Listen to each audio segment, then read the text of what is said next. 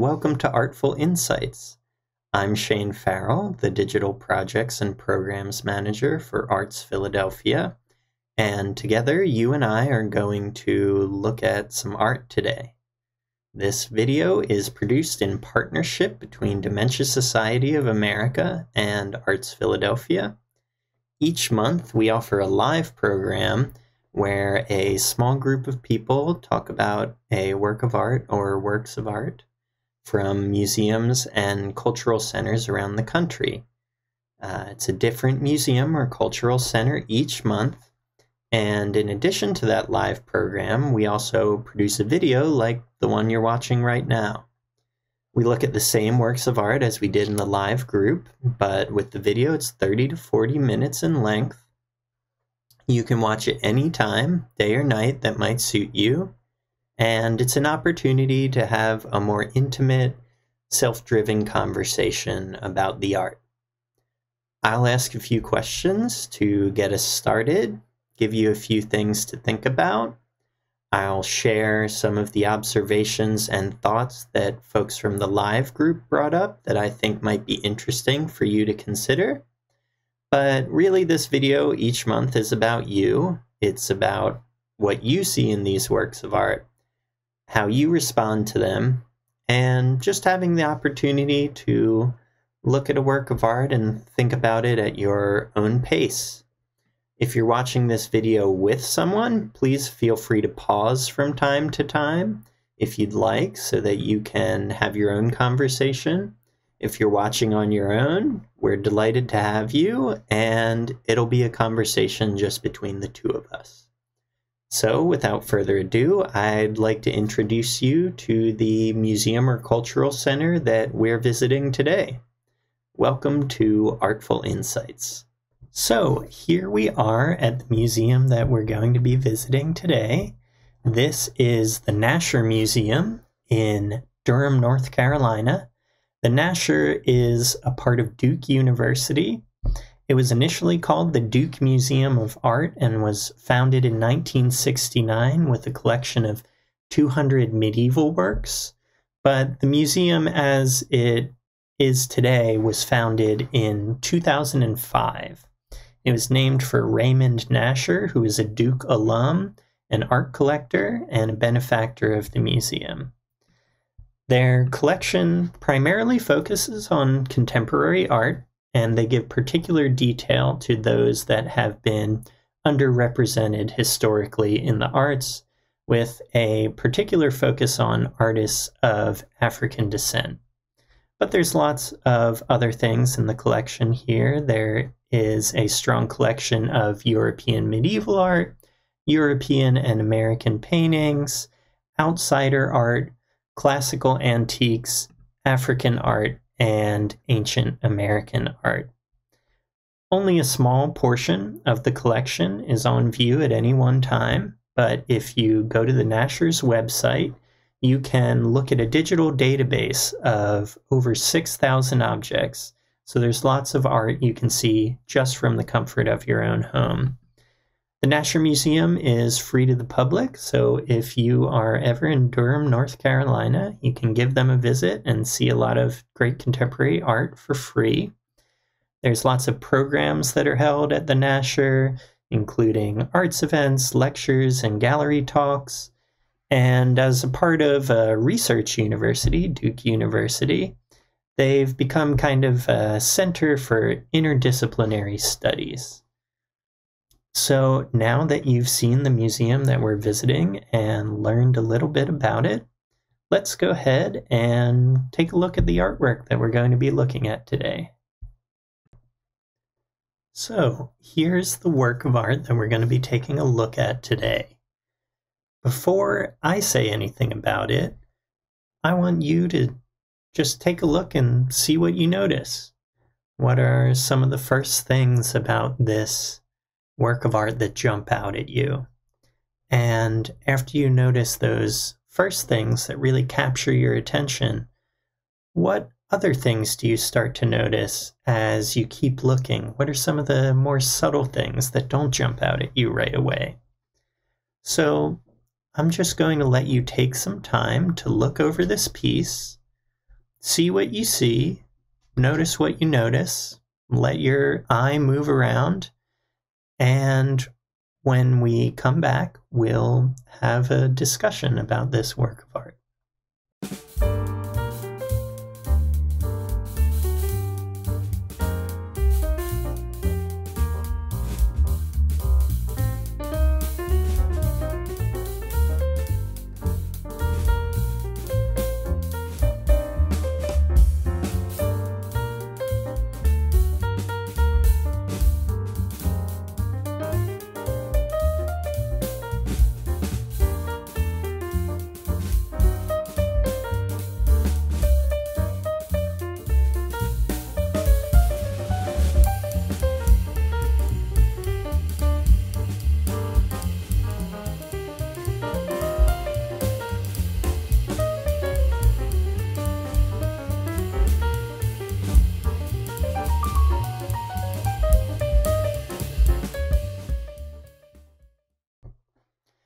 So now that you've had a chance to look this over and notice some things about this piece of art, I'd be very curious to hear what some of the first things you noticed were. What were your first impressions of this piece? Well, one of our participants in the live program said, "I've never been to Mardi Gras, but that's what it reminds me of." And another participant said, "It's a joyful celebration." I wonder if you got that same sense from this piece. When you looked at this, did you think this might be some sort of big celebration, something like Mardi Gras perhaps? Does the mood seem to be joyful to you, or would you use another word to describe it?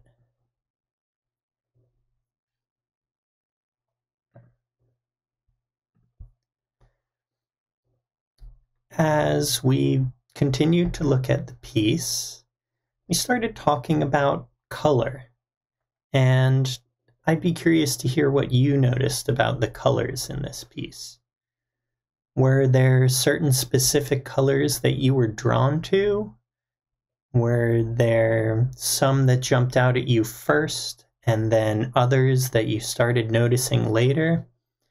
What are some of the things we notice about the way color is used in this piece?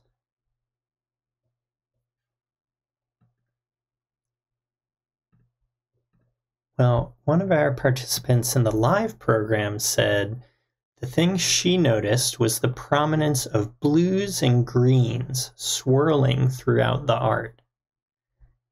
And if we look around, there are a lot of blues and greens. We can see blue tones in the shirts and this hat of the musicians. We can see greens in the outfits of the dancers here. There's lots of blue and green moving throughout the piece. Are there blues and greens you notice that are different than the ones that I've pointed out? And I would also want to ask you, this participant described the color as swirling throughout the piece. How would you describe the way that you move throughout the piece? Would you describe it as swirling? Maybe you would say something like floating or bouncing. Is there a particular way that your eye moves around this? And does color help your eye move in a certain direction or speed through the piece? What do you think about that, about the sense of movement in this piece? Would you say you move throughout this very fast, or does your eye move slowly from thing to thing in this painting? It seems that the artist really did create a sense of motion and movement in this piece, with all the different angles and action that's going on. And that's something that's interesting to think about with any work of art. How does the artist guide our eye through it? And when we're looking around the piece, how are we doing that? Are we doing that quickly?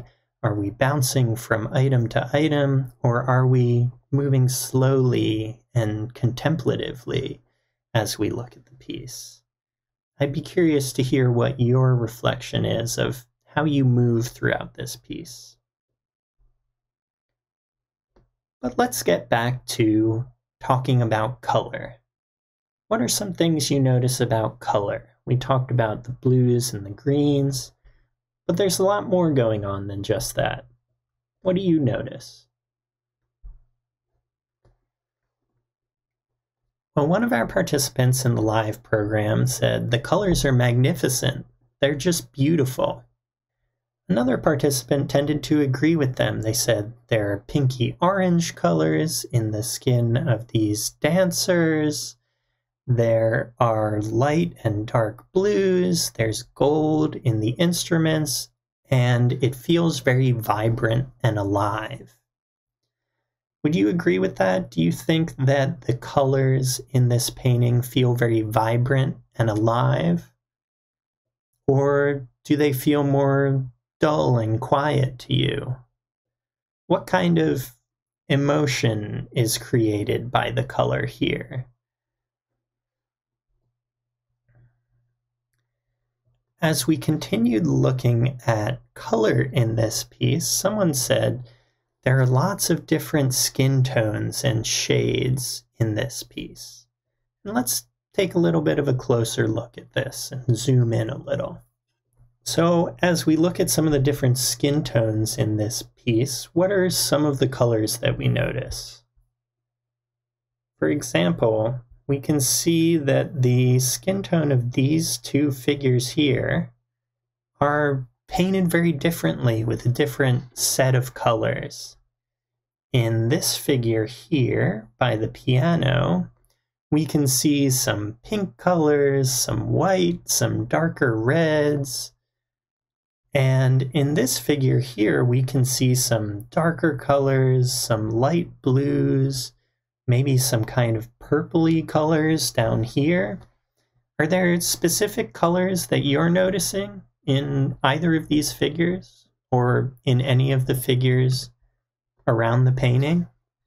There's really a lot of detail that this artist seems to put into representing these different skin tones. If we move to another part of the painting, we can find even more colors in the skin tones. What are some of the colors you notice here in the skin tones of all these figures? And what differences do you notice between different figures in the painting and the way color is used to create their skin tone? I'd be very curious to hear what your observations are about the way this artist has used color to depict a broad range of different people in this painting. So as we zoom back out, let's talk just a little bit more about color. One thing one of our participants said was she saw the gold first. Is that the color that you noticed first, the kind of golden color in the different instruments here?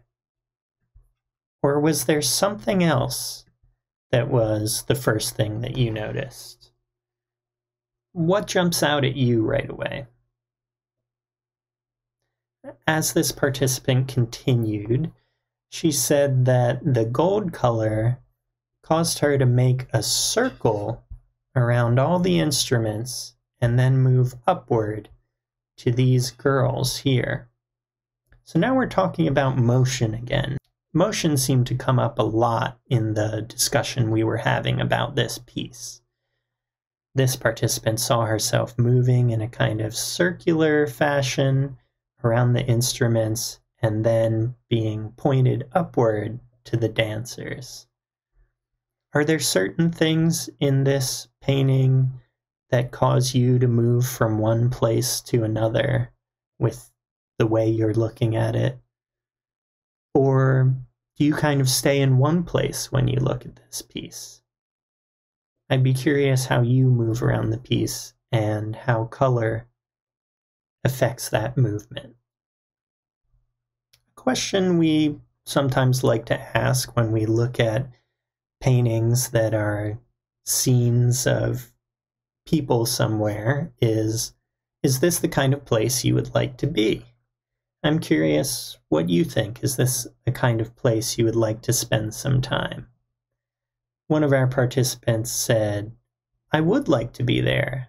I want to hear the music and it looks extremely inviting. Do you think you would be interested in hearing the music that's being played in this painting? And is it the kind of place you might like to spend some time? Which actually brings up another question, which is, what kind of place even is this? One of our participants noticed that in the very back of the painting, back here, and let me zoom in a little bit so we can see it a bit more clearly. In the very back of the painting, over here, and over here, and a few other places, all the way back here, she noticed that there were tables with lamps on them, and little glasses as well.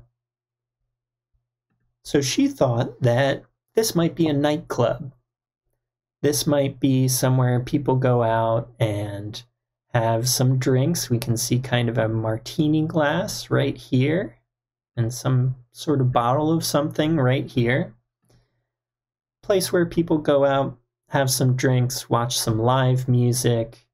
She thought that the lamps were very nice and made a kind of cozy, nostalgic atmosphere. So perhaps this is a painting of a nightclub. Would you agree with that? Does this look like a nightclub to you? And does it look like somewhere you've ever been before?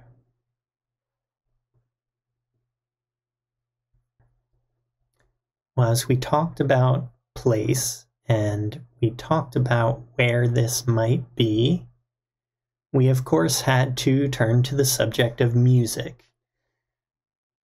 So one of the questions we asked ourselves is, what kind of music do we imagine is being played here? What kind of music do you think they might be playing?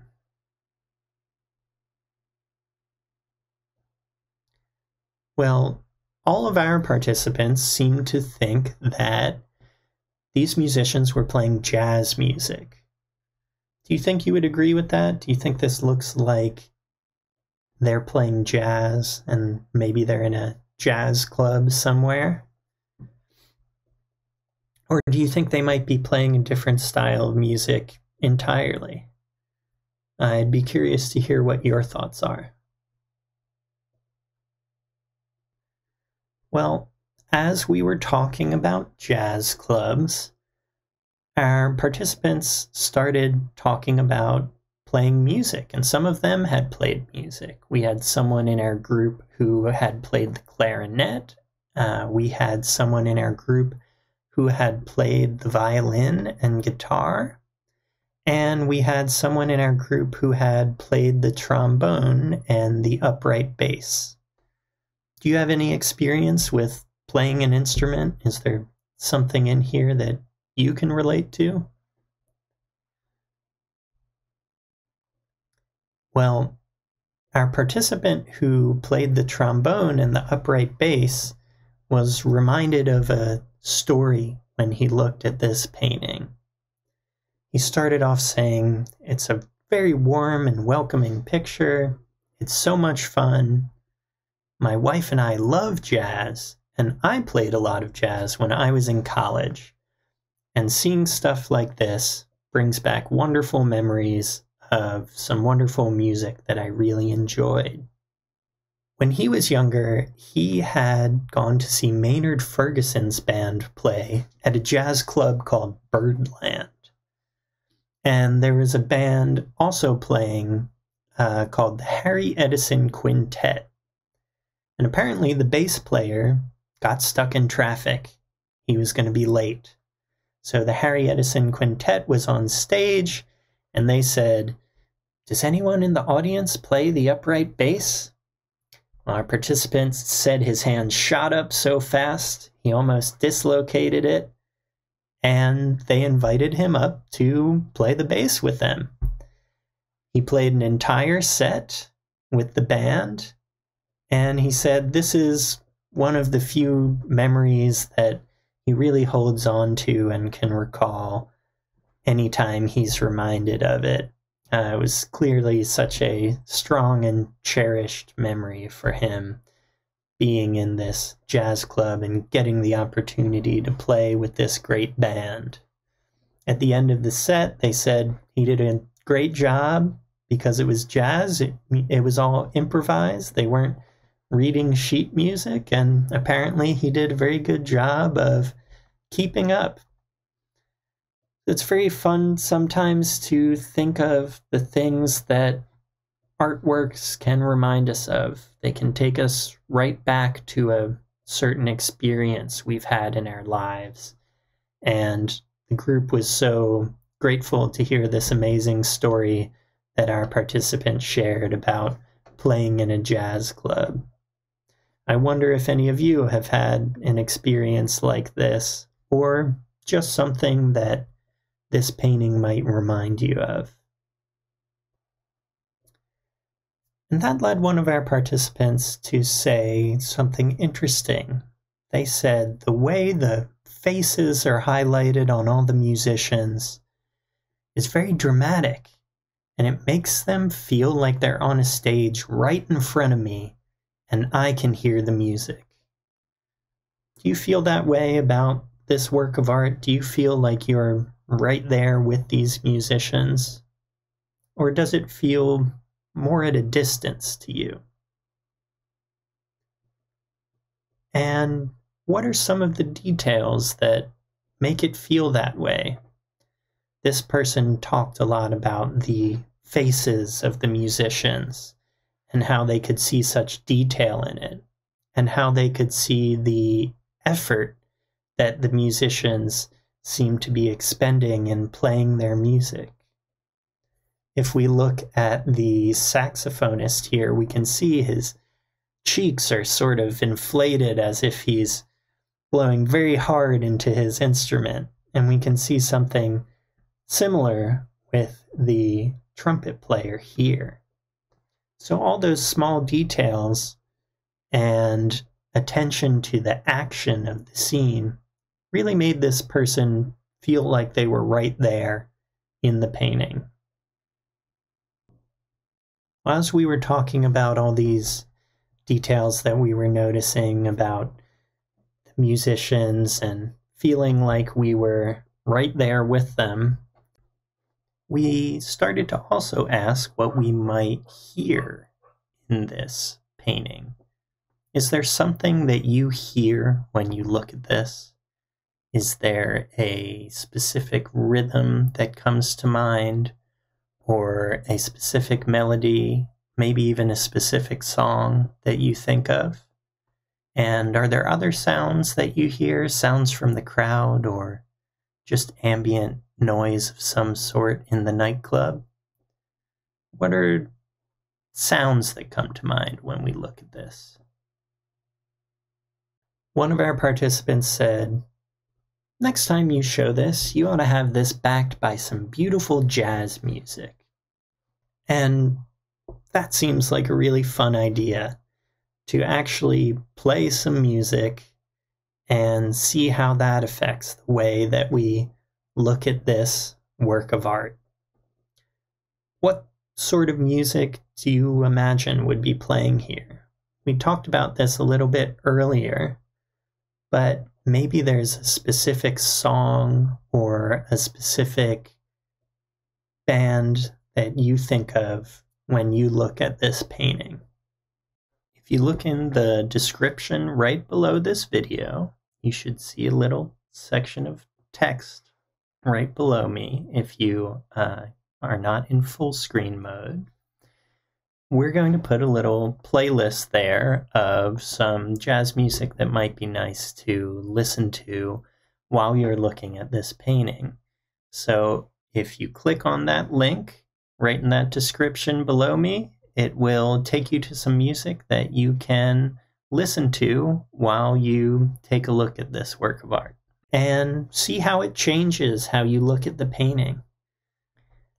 So I hope you had a chance to turn on some music and take a look at this piece with music in the background. I would love to hear how that changed the way you looked at it, or maybe it enhanced the way you were looking at it in some way. Now that we've done that, I want to ask kind of one final question, and this is a question we ask a lot about different artworks that we look at. And that's, what would you call this painting? If you had to come up with a title for this painting, what would you come up with?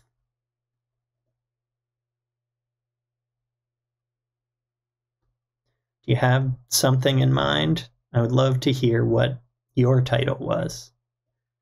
One of our participants said, I would call it Ecstasy. I think that's a great title for this. It's capturing a sort of overwhelming sense of joy and emotion. Ecstasy. What would you call it?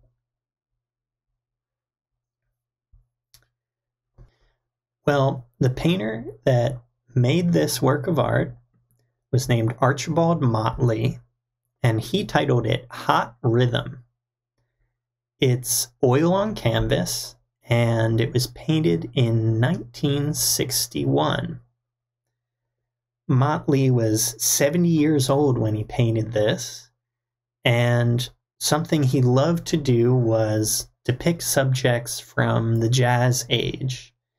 He commonly walked the streets of Bronzeville, which is a neighborhood in Chicago's South Side, and he would gather characters from around there, from clubs and cabarets and street festivals, all sorts of different parts of music culture for his paintings. So this is perhaps a kind of scene that you may have seen at one point in Bronzeville during a certain era. Perhaps you could walk into a club like this and hear some jazz music.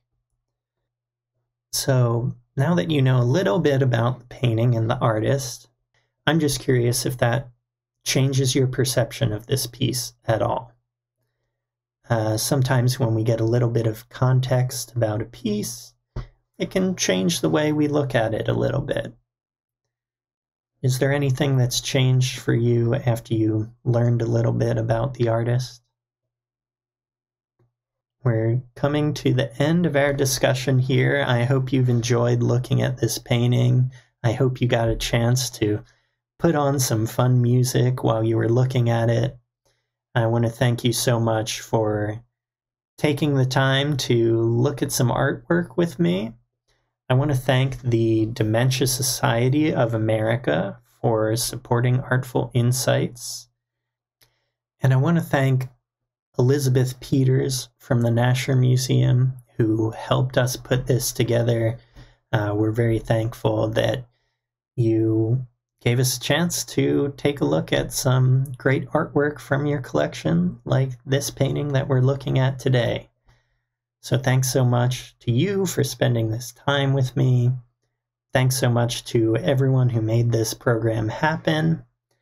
And before we go, I just want to encourage you to go to artsphilly.org, take a look at our events calendar, and if this was something that was fun for you, try signing up for one of our programs. This program is called ARTFul Insights, and we go to museums all around the country, but there are lots of other programs as well, most of which take place online at the current moment, and I'd love to see you join in on one of them and come have a discussion with a whole group of people. Thanks again for joining us for ARTFul Insights. I'm Shane Farrell, the Digital Projects and Programs Manager for Arts Philadelphia, and I hope you've had a nice time looking at some art with me.